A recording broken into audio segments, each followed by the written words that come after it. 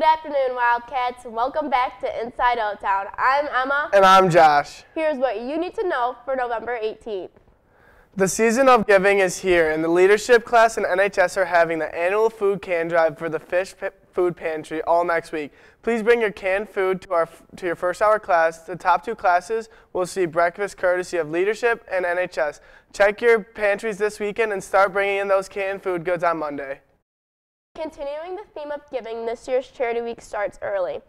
Beginning December 6th, students and teachers will have opportunities to raise money for different charities. This year's charities are United Mitochondrial Disease Foundation, Camp Casey's, and Braden Ellie's. Our goal is $20,000. Be ready for those nutritional events we love, like coin stalls and belly flop, but also some new events, like game night.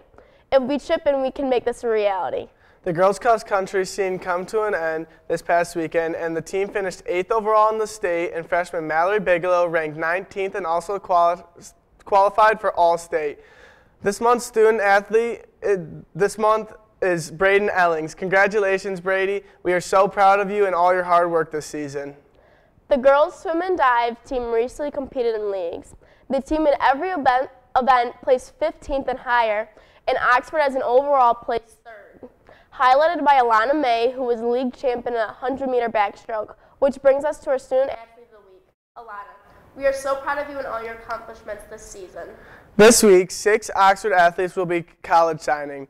Kylie Jones for cross country, Carly Boyd and Bree Barrows for soccer, Brady Carpenter for baseball, and lastly, Maya Spiz and Ryan Mikowski for softball. Congratulations, Wildcats. The current opens for this year's play, It's a Wonderful Life, in the PAC. Shows will be November 11th and 12th at 7 p.m. and November 13th at 2 p.m. Tickets will be purchased at ohstheater.com. Everyone is looking forward to it, and the cast is super excited about it. This has been Inside O-Town for the week. Be sure to subscribe to our YouTube channel at OHS News Broadcasting. See you.